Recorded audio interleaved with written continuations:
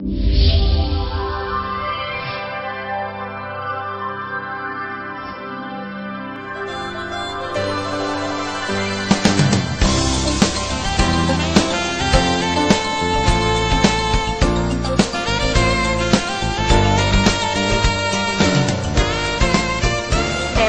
Ginger Michelle with Magic Image Hollywood Magazine, and we're here on the set of The Edge of Salvation with Jonathan Lipnicki. And you actually had your breakout role with Jerry Maguire. Tell us a little bit about that. That was just so epic. Yeah, you know, it was a really great time in my life. You know, it was timing, meeting preparation, just a great experience, and it was an awesome experience working with such great people as my first job.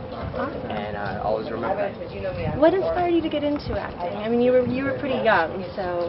My sister actually, she'd done acting classes, and you know, I thought, you know, she was having fun doing them. I thought I might as well try.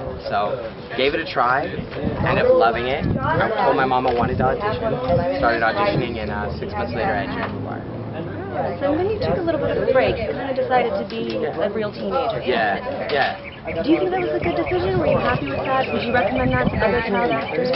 Yes, because you know what, you're only once, you know. And for me, going to public school and being normal, playing water polo in high school, and doing all the normal stuff, really, I mean, it gives me a lot as a person. It gives me a lot as an artist to draw from.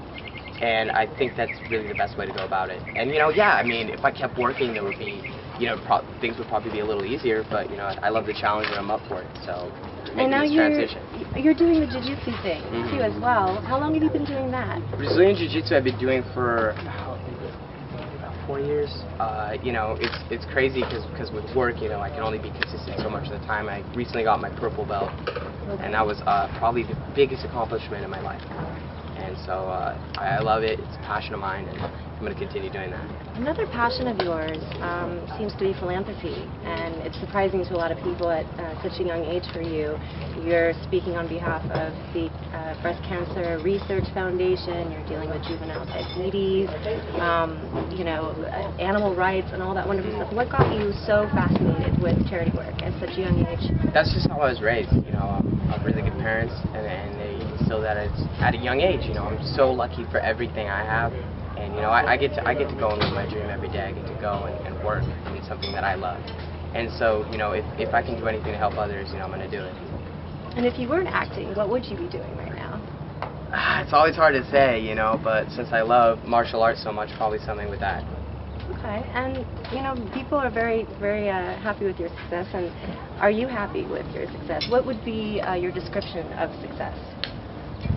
You know, success for me is personal happiness, and I'm a very happy person. So, I mean, do I consider myself a successful person? Yes. I mean, am I always striving for more? Yeah. You know, I'm never content, and I'm never going to become complacent. Being complacent is my worst fear, and I just want to keep climbing. There's a lot of, you know, Lindsay Lohans, there's a lot of Amanda Bynes, there's a lot of crazy young child actors that are kind of taking maybe a bad turn, according to some people. What's your advice on how to avoid that? You just turned 21, so... Yeah. You know what, I can't say anything on them because, you know, I'm not in their shoes, and you don't know what, you know, besides, of course, being in the entertainment industry, everyone has their own issues. Everyone has their own issues, and I would never want to say anything against either of them because they're both very talented.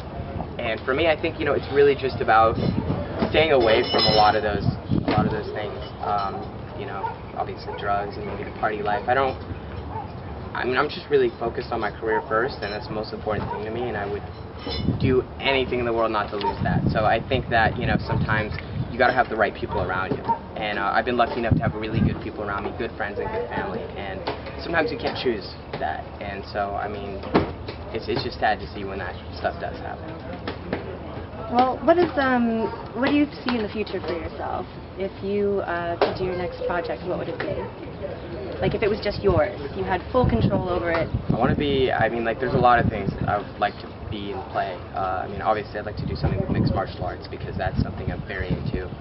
I have a script that I have the rights to about mixed martial arts. And so there's a lot of stuff I want to do. I'm young, and I have a lot of ideas, and I have a lot of energy. So I'm really just going to throw myself at things that really, you know, that I really appreciate, and we'll see where I end up. Is there anything with the storyline of The Edge of Salvation that you can relate to?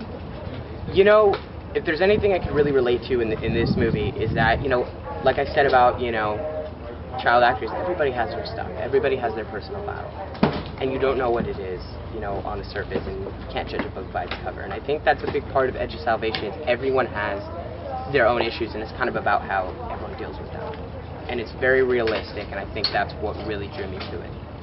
Well, it looks like you're dealing with everything just fine. Thank you. We're here on the set of The Edge of Salvation with Jonathan Lipnicki, and I'm Ginger Michelle with Hollywood Image Magazine. Thanks for watching.